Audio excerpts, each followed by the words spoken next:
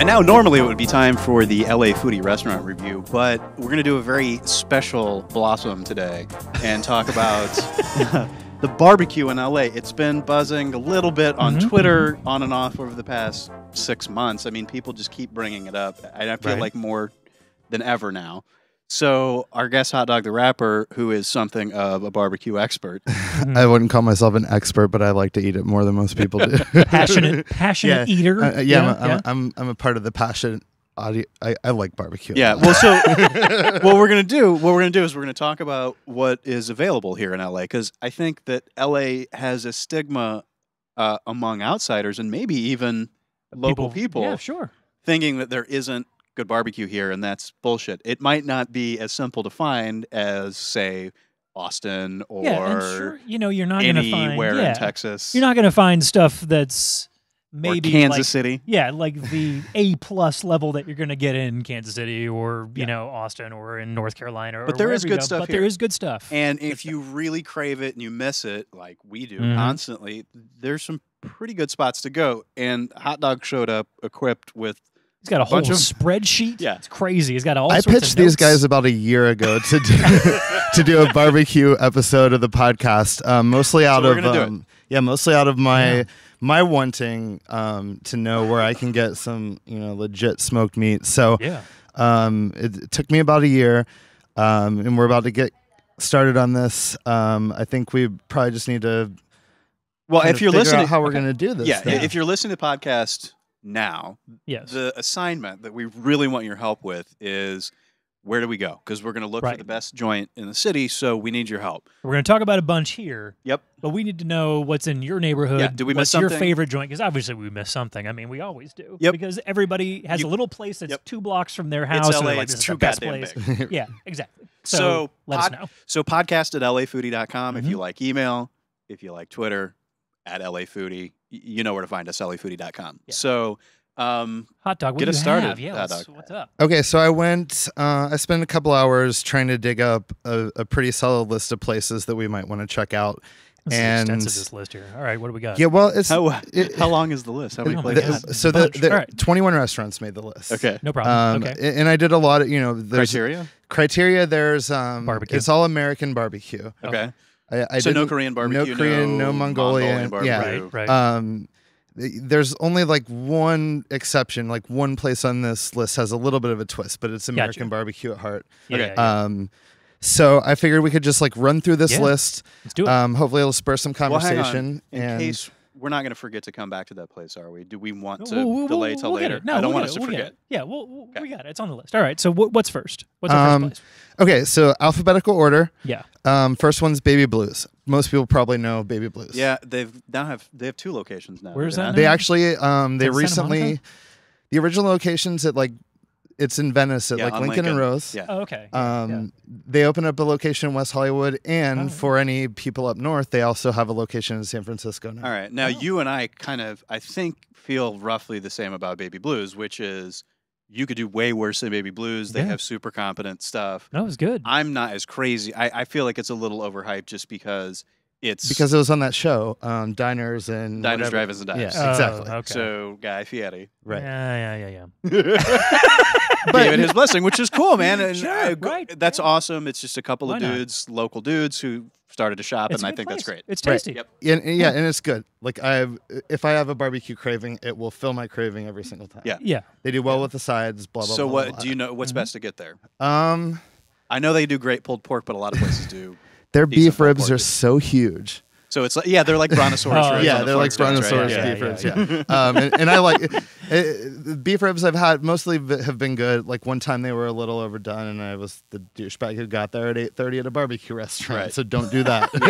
But well, hang on. Explain what that means to people who aren't exactly seasoned barbecue. They start cooking seasoned barbecue. If you go to a barbecue restaurant, you're being served meat that they started cooking, depending on what time of day you get there, between 18 and 4 hours ago, probably. Right, So if you get there at, let's say, 7:30 or 8 at night, and you order their beef ribs or their brisket, which they're probably cooking for 8 to 16 hours, depending.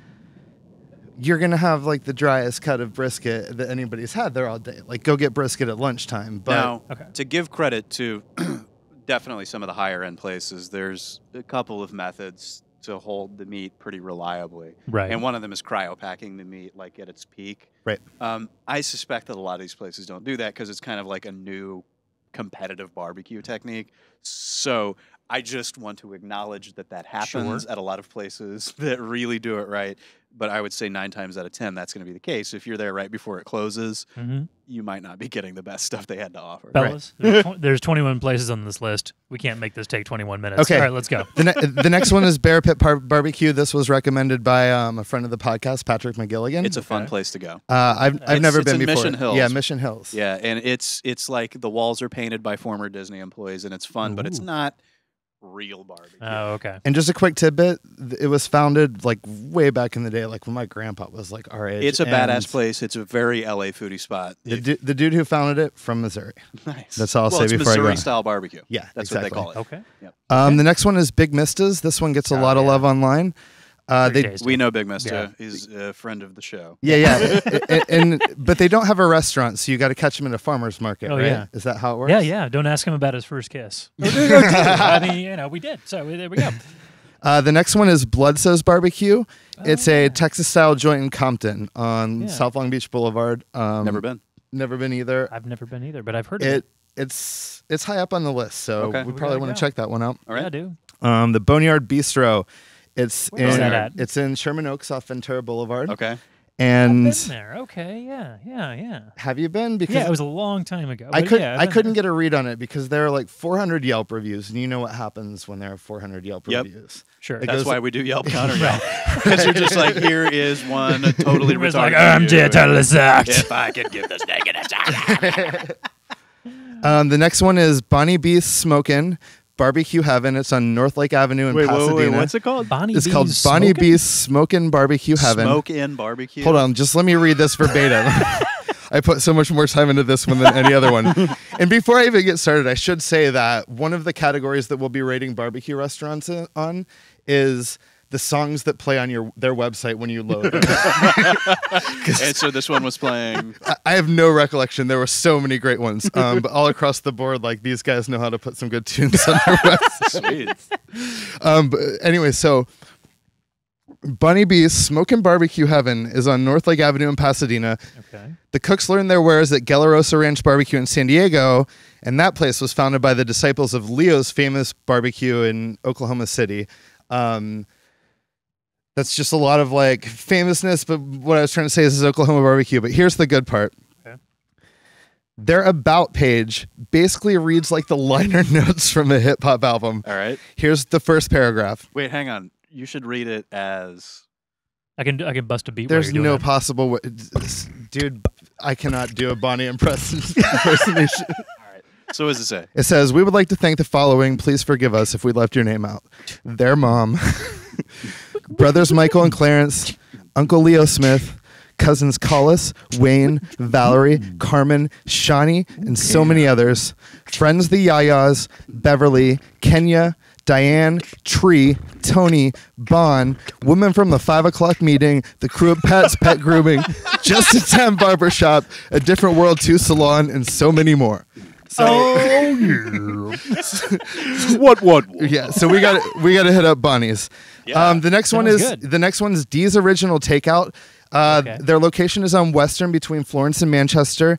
And location sounds okay. But here's the good thing about it is I found out from kind of digging in about them that their sauce is, and sauce is one of those things that we definitely want to pay a lot of attention to. But their sauce is distributed locally at Whole Foods grocers. Oh, all right. And when I saw that, I bought their sauce before, and if it was bad, I would remember that. Right. so I guess I need to revisit their sauce. Right. So it's good enough to be forgettable. So what is the name of this place? It's called Dee's Original Takeout Dee's Grill. Original Takeout Grill. Okay, all right. Okay, interesting. And now we get into, we're kind of in the stretch of like some good names here. Okay. The next one is Dr. Hoggly Woggly's Tyler, Texas. Yep, I've been there. Yep. That name. It's actually right down the street from the Bear Pit, believe it or not. Oh, okay. I do believe that. Did I go to the Bear Pit with you in McGilligan? Maybe. Is that the restaurant? It's kind of like, we'll talk about it later. That was a funny night, though. But anyways, Los Angeles Magazine called this place one of the 30 best kept secrets in LA. Oh. And if you can't tell by its name, it's Texas-style barbecue. So well, they call it Tyler, Texas. Yeah, so Tyler, Texas. So it's from Tyler, Texas? Is it specific to Tyler, Texas-style barbecue? Yeah, I mean, I think if you're Texas and you take barbecue that seriously, each town, it's like each burg in Germany having their own recipe for their beer. Like the Mexican mole, you have your own sauce per town. So like every town in Texas has like its own spices, little things. I don't know that for sure, but that's my guess. Okay. It sounds. I like it. I like the mythology, even if it's not true. What's up next? The next one is Frank's restaurant. It's in Bellflower. All right. And I don't have a lot to go on with some of these places because they're just crappy websites and they don't say anything. But this website has a collage on their homepage of like all the different options, and it's really difficult. Okay. And there is a really creepy looking baby doll that's like hanging on the wall, and it has a caption that says, "Creepy baby has something for the kids." So for that reason alone, if you want to go there, kids to be into creepy babies, I mean, there you go. So that'll be FRONK is the name of this restaurant. Franck. That'll be a grown-up strip only. It'll be in your nightmares. What's up? What's next? It's actually a neighbor of Frank's called Hambones Barbecue and Po' Boy Sandwiches, and it's only been around a couple years, but there's a lot. It's one of those ones that has a lot of commotion about it, a lot of buzz. Okay. Yeah, I like commotion. That's what when I go to Yelp or like look at tips on Foursquare, it's like, let's check out this commotion. I like commotion. All right. A couple more that are near and dear to us. J&J, which is just down the road. We just did it a couple weeks ago. It's a great spot. And then also very close to that is JR's. Did we say J&J Burger and Barbecue in Culver City? Just sure. Yeah, just down the road for us is Culver City. Of course, So it's like it's basically like Fairfax and the 10, like Fairfax and Adams, I think. Yeah, we interviewed him on the Expo Line podcast. Yeah, exactly. Yeah, J&J. That's JR's. Oh, that's JR's. Oh, you're right. Well, JR's is our next one. The next one on the list. So if you're traveling from afar and you go to one, go to both, basically. The thing, and the only time I've been to JR's was right after I moved here. You took me at lunch one day, and I remember them having like old school elementary style cafeteria plates that they serve their food on. They do have a little segmented. I think they still do that. Also, that's where. Who was the wait, hang on. There was a rapper that was in that movie that Will Ferrell did about basketball, Semi-Pro. Who was the rapper that was in that Andre movie? Benjamin? Yeah. And he worked at a barbecue joint in the movie, and it was JR's. Really? Because I tried to go eat there one time, and they're like, nah, they're shooting a Will Ferrell movie here. And I'm like, God damn it, I'm trivia! and then I found out. So make sure to mention that when you come to the restaurant. Yeah, and just be like, they'll look, be all over it. You know Drew from LA Foodie, right? And they'll be like, no. What? Yeah.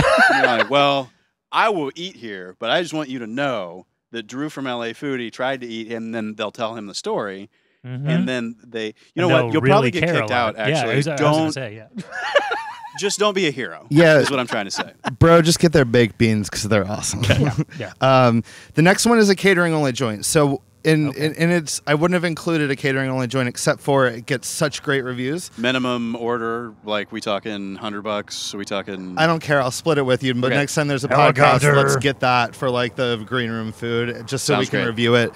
Mom's Barbecue House is in Van Nuys. The mom is from Louisiana. Mom or mom? Mom. Okay. Not British. Yeah. No. Sorry. Crikey. Hyber was just waiting for an opportunity to make fun of how people from Western Pennsylvania speak in this podcast.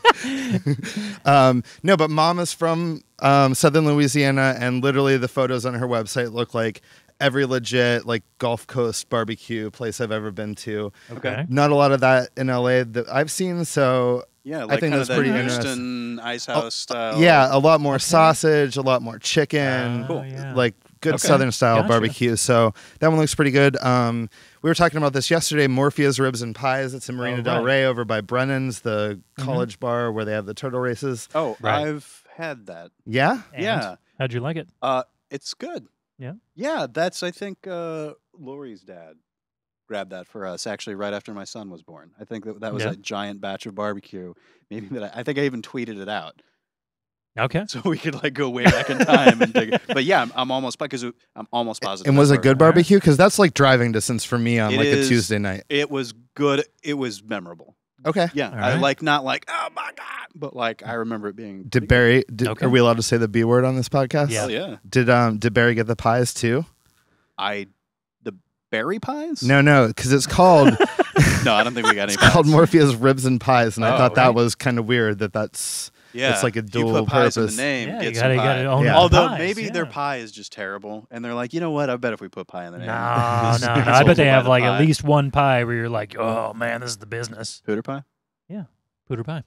What's up next? Well, then the next one, from what I can tell, it's kind of like a Southern California staple. It's Mr. Cecil's. Yeah, I've seen that. Where's that? Well, they always win these like best ribs and SoCal. Yeah, and I've literally never eaten there because like it was 3 blocks from our office when I moved here, and Pico, right? And I asked Drew about it because it was the first and only barbecue restaurant I'd seen for like the first year I lived here, other than when he took me on the off beaten path to find one.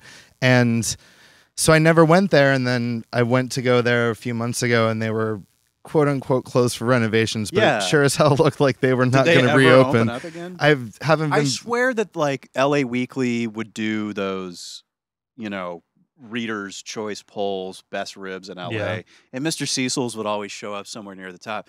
It was I don't even know what the preparation method was, but like it wasn't barbecue, and I think maybe they even claimed to be barbecue. I'm not sure. It was more like, do you believe Tony Roma's to be authentic barbecue? Because it's not like wrong or anything. Okay. It's just they're probably cooking it like in a steam chest or something. They might even be boiling it. And I'm not even saying that that's necessarily a wrong thing. It's just that's not how you make smoky barbecue exactly. That's wrong. That's totally wrong. Don't do it that way.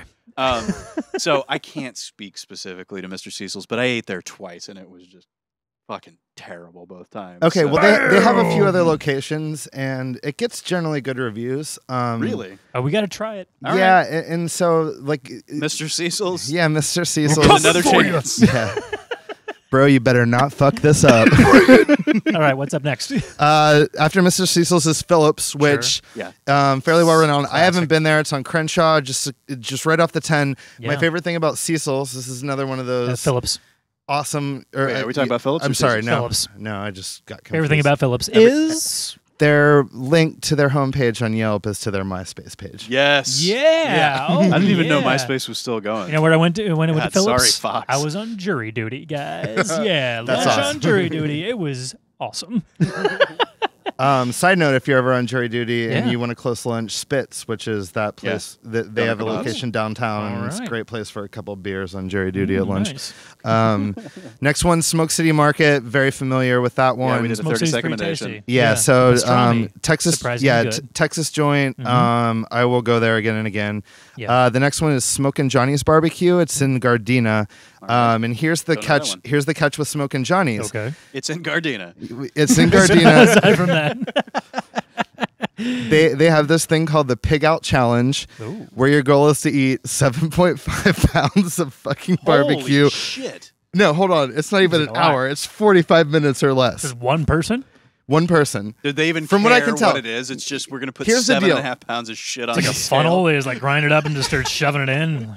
Like a Here's camper, like the Pig Out musket, Challenge page on their website. Yeah. Doesn't have a single word of text. It's just a slideshow of 8 images of way too much food to eat. So I think we could. I think we could realistically sponsor an LA foodie listener to do the challenge. We'll pay for it if they don't get it, but if they do, they're gonna have an awesome video on the internet to show their friends. All right. Yeah, so, if anybody wants to take that challenge, homework assignment podcast at lafoodie.com. Do you want to try and finish 7.5 pounds of barbecue in 45 minutes in Gardena? What's the name of the place? Oh, Smokin' Johnny's Barbecue. And what's the name of the website? You have it there? I mean, it's kinda I can't read it. Find Smokin' Google Johnny's. them and see the slideshow so you could see the copious amounts of meat. 7.5 pounds of meat. Yeah, and that's email no us. problem, We'll right? pay for it. 45 Yeah, minutes. seriously. Unless we'll you pay for it. succeed And then we don't have to, but we'll end up with awesome videos and photos. There have to be at least 8 people that all of these listeners know that would try to eat 7.5 pounds of meat in 45 minutes. All right, what's the guy you're talking about? After Smoking Johnny, we got 2 left. So this is the Park's finest. Oh, I like the Park's finest. finest. So you tell about it. That shit is great. Right? The guy's dad, or maybe granddad, was in World War II. He was a Filipino guy on a boat in World War II. So he was serving but he was a chef and he was serving a bunch of Americans. And he loved doing Filipino barbecue. But all these Americans are like, oh, we want American style barbecue. So he married the 2. Yes. And it is awesome. That is how cuisine is born. Oh, yeah. The very best. Yeah, there's like a whole giant bowl of sausage. So, for example, what would be an example of Western barbecue and Filipino food married together? It's hard to describe. It's got a sweetness to it. Okay.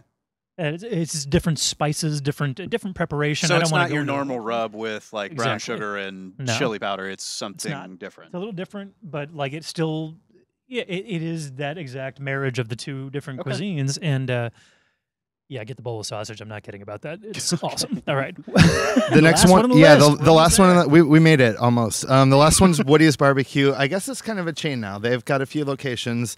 They've been around for many years. Woody's, do you know where? The original location's on Slauson Avenue, and they now have locations in Inglewood and Rialto, and they opened up another LA location on West Florence. All right, so that's our list. So if you know more. Well, importantly, yes. When I was looking into the Woody's locations, and I'm always skeptical of a place that has 4 or 5 different shops. Yeah, right. Because how do you maintain the quality? Right. But their locations page has a picture, it's an animated GIF of a bulldog that looks like he just scarfed down the Pig Out Challenge and is struggling to stay awake. So for that reason alone, I will go to Woody's. Yeah. Sure. All right.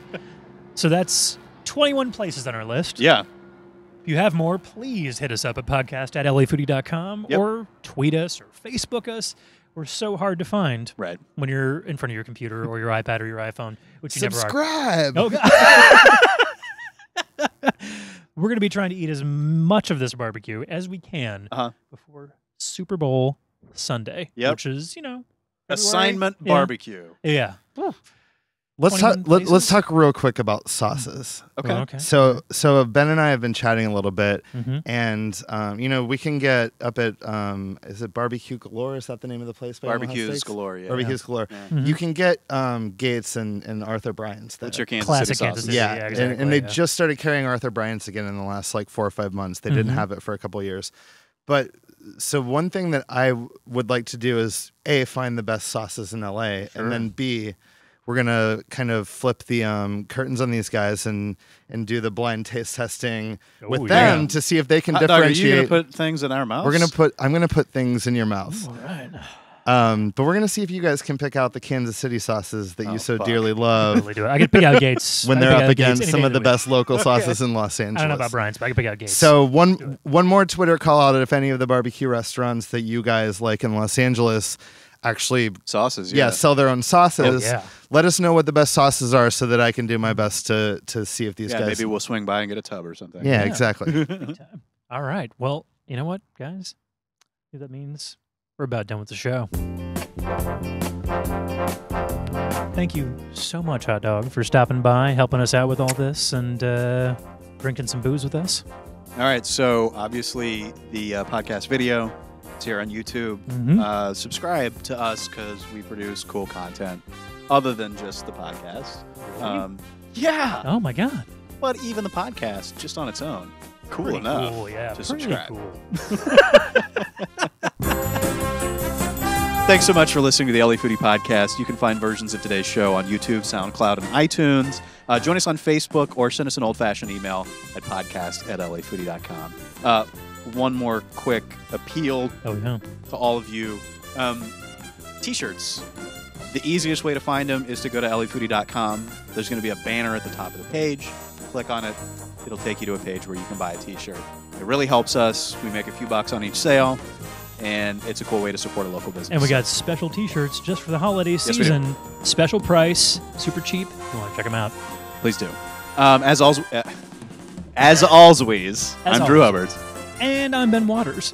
And as at AG Manx always says, when we rip on Tommy's world-famous hamburgers, I demand a re-review!